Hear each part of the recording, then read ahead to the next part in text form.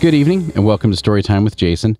I'm Jason and we are reading from a book called The Keepsake, Poems and Pictures for Childhood and Youth. The author is lost to history, but the book was printed in 1818. And tonight we read the story called Richard and His Brother. Richard, come play with me underneath the willow tree.